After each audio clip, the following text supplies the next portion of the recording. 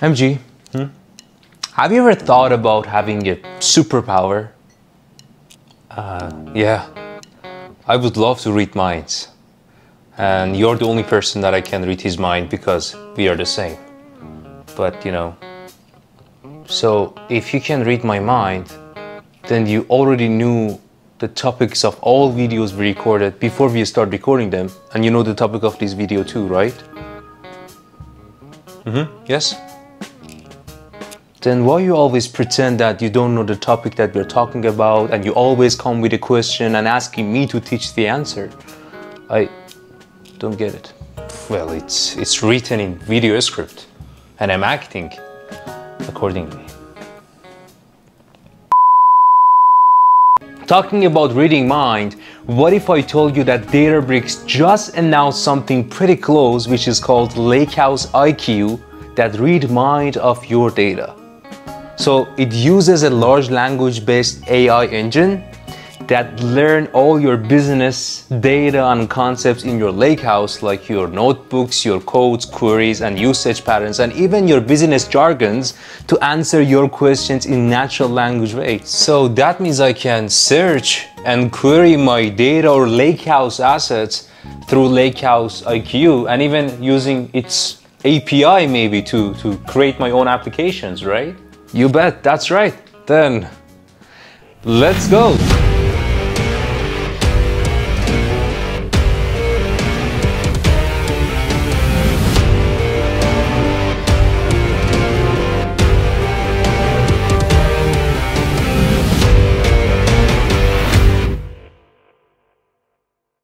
Hello everyone, this is MG and welcome to another video, which here we are with another Databricks announcement in Data and AI Summit 2023, which is called Lakehouse IQ. That's gonna be truly a game changer for your lakehouse.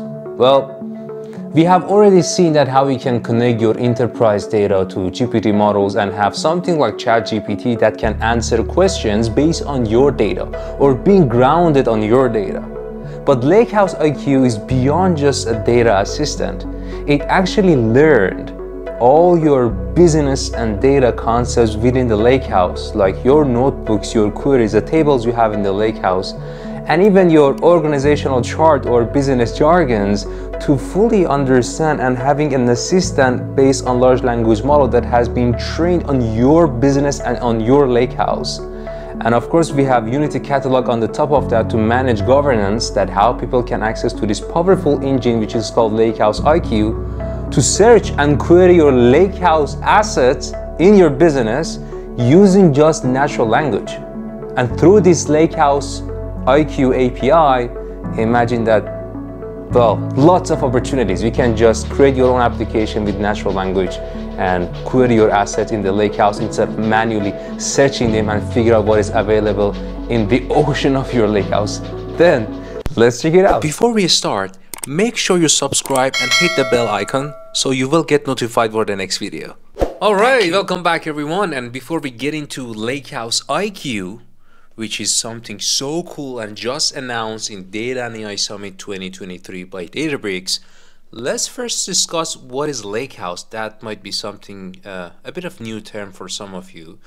Lakehouse by itself is really a whole separate topic, so I really want to summarize that in just a couple of minutes. What is data lakehouse and what's going to be the proposed value of Lakehouse IQ by Databricks? Well, as you can see on my screen, data warehouse was traditional way that you can do business analytics and even potentially some data science workloads in a way that you have a data warehouse. Let's say you have a SQL database or multiple SQL instances that host your structured database and tables.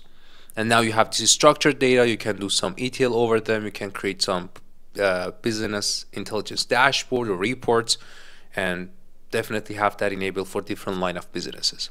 But there were some limitation with this current data warehousing solution. The first limitation was that if I want to do advanced analytics like deep learning or machine learning, maybe the functionality of ETLs that data warehouse support is not enough, and I want to have that data exported somewhere else so I can leverage it for further analysis.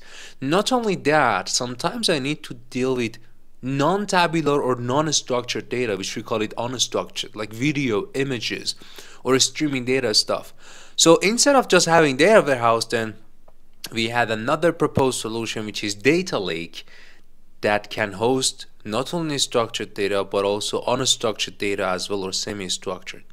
So when I have all the data dumped to this data lake, then I can do some ETL, push the structured part all the way to data warehouse, do the same thing. And also now I can enable my data scientists for advanced machine learning stuff, because they can directly pull out the data from data lake or the data warehouse again. But there was a challenge, and the challenge was that people were familiar with data warehouse because that's the most traditional way, and they know how to write down SQL stuff. But when we come to data lake, some people are still not comfortable for loading data directly from data lake in a non-SQL way, let's say Pythonic way. So in order to mitigate that challenge, then a combination of these two got proposed, which is called Lakehouse. So Lakehouse is still using that data lake on the back end. You can see the same stuff we have here is also available here.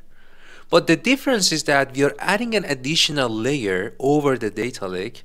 So when you want to pull the data from data lake, if you're a data scientist, ML engineer, if you are a data engineer, whoever you are, you will feel like you are touching warehouse, because you can write down SQL even for the data you have in blob.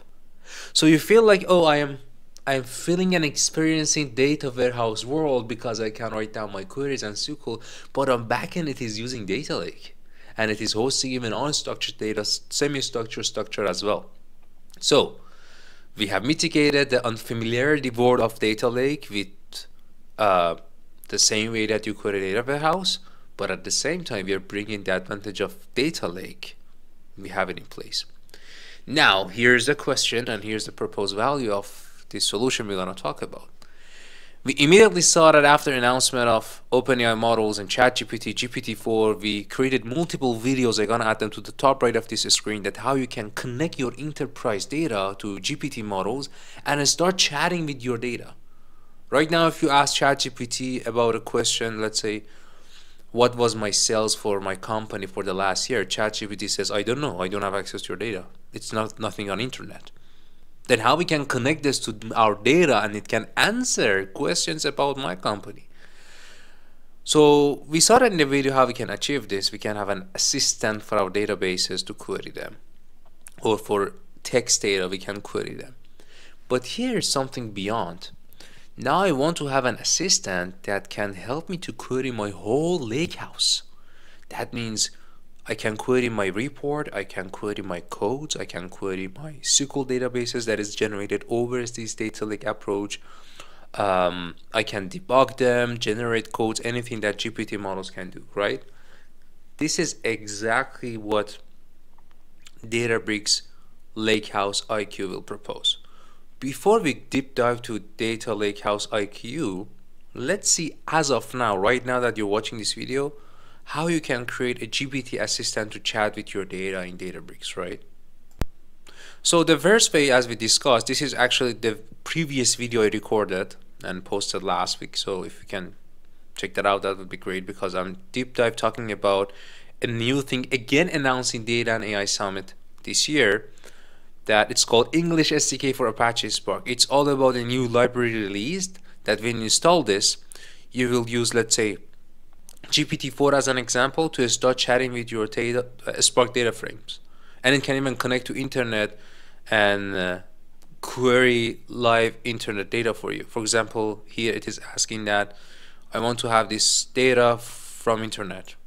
That's it. It knows how to parse the URL, grab the URL, and bring the data back as a data frame for you. Then if you want to plot this data frame, you just simply type in English what you want to do, and the answer is there for you. And even for transformation, you don't need to code. You can just type in English. That's why it's called English SDK for Apache Spark. Again, check that video. I will add that video to the video description as well here. But I totally explained that in a separate video with some examples there. The second way, even if you don't want access to this, before even having English SDK for Apache Spark, also LangChain developed plugin for Databricks. With installing Databricks SQL connector, you can connect to the SQL tables that you have in Databricks, and then with LangChain, you can start chatting with your tables in Databricks using, let's say, GPT-4, and there you go. For example, you ask this question about your table that you have in, again, Databricks, and the answer is there. But now, Lakehouse IQ, which we're going to talk about this, is something beyond just a data assistant. And check that out. So, actually, you don't see the top. What is written here is called Unity Catalog, and here it is called Queries. But Lakehouse IQ is going beyond just creating an agent to chat with your data, because sometimes simply chatting with your table is not enough. You might have some business jargon, some nuances, some organizational charts, so your large language model should really know your business to answer your question. So that's why Databricks announced Lakehouse IQ, that it will generate a customized model, large language model for your business that understand your business, your context, your jargons, and it will be connected to documentations you have, your dashboards, your Databricks notebooks, organization chart, lineage, queries, and even the query patterns that your user had in Databricks. So when you have this AI engine powered by a large language model, it knows your business, then you can ask any question from your lakehouse using natural language. Then you can search your lakehouse. Let's say you're looking for that specific data. You don't know that data is in data lake. Where is it? Under which folder? There's a table or not? And it's challenging to search them right now. But with just natural language, you can search that out. And it is written Unity Catalog here because, as you know, Unity Catalog is a unified gateway to govern data access. And now Unity Catalog is integrated with Lakehouse IQ. That means when a user come and type in English to ask a question about the data, it will check by Unity Catalog that if that user has access to that data or not before answering. So let's deep dive in a little bit further. I move the page a little bit up so you can see all the images. So for example here, when Lakehouse IQ is disabled, it's not there. If I ask question, what is our total revenue in Europe? It will use a typical large language model to generate a query, and it says that, okay, your sales territory should be Europe. But when you run this query, you see that there's no result.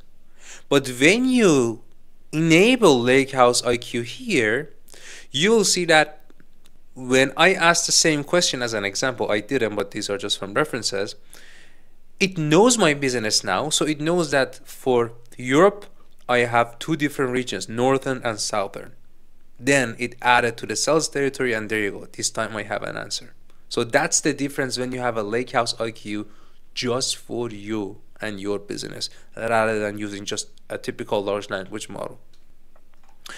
Okay, moving further. You can search, right? If you, for example, have Lakehouse IQ off, you ask a question, where can I see serverless usage? It might come up with some answers, but when you enable Lakehouse IQ, for example, this is a sample by Databricks, and in Databricks business, they know that NFOs and DBUs are something that you can measure the usage, right? So when you ask this question, it finds the relevant answer with the nuances it knows from the company. Because that's a specialized Lakehouse IQ just for that company, which this company was Databricks, because this is, I grabbed it from the reference that they have used. Not only that, it can even generate explanations for the assets you have in Lakehouse. For example, you have a table here and it automatically generated a description of what this table is about. This is a very great capability and save you a ton of time instead of you documenting all the assets you have, let's say in your Lakehouse. What is this table? So on fly, with just a click on the table, I can understand what this table is about, and no human generated this, automatically generated by Lakehouse IQ. This is great. And lastly, which is my favorite part, they mentioned that they're gonna give you Lakehouse IQ API as well. That means not just from UI of Databricks you can query and search with natural language. You can have it as this Lakehouse IQ agent accessible through API. Then I can develop applications. For example, I want to develop an app that do this and that and that. Instead of me going and searching, finding the tables and data I need to have in my application, I can just type by natural language, get the results back, and embed that in my application. This is again another great capability. So now, how can we start? Well, It's not there yet. I mean, as of now that I'm recording the video, I couldn't actually enable that in my Databricks workspace because they said that they're gonna roll out the capabilities of Lakehouse in the coming months. But the time that you're watching this video, maybe Lakehouse is already enabled in your workspace. But I think it's certainly worth to echo what has been introduced and announced to let you know that what is coming. Make sure that you have it in your to-do list. Make sure you plan it for enriching your Lakehouse and making sure you're not going to reinvent the wheel. If you're thinking about generating a copilot for your Lakehouse in Databricks, maybe it would be much efficient and feasible to just wait and get that feature enabled for you, and sky's the limit. You will see how much this will really accelerate your progress. And just wanted to also compare Lakehouse with some other currently existing ways that you can use language models with Databricks. We talked about LangChain, we talked about English SDK for Apache Spark. I created a whole separate video for that. And here we are, Lakehouse IQ. As soon as I saw the announcement, I was pretty excited and couldn't stop myself to at least give you the heads up what's going on. And as soon as we all get access, same as myself, I'll give it a try and try to create more deep dive and specific tutorials just for Lakehouse IQ, which I would love to know your comments and inputs on that what you're keen on knowing further. And as always, respecting your input, saying just yes sir, and creating the next video. Alright, hope you enjoyed this video. Until next one, take care. There is an invisible strength within us. And when it recognizes two opposing objects of a desire, then it grows stronger. Then, dream big, my friends, believe in yourself, and take action. Till next video, take care.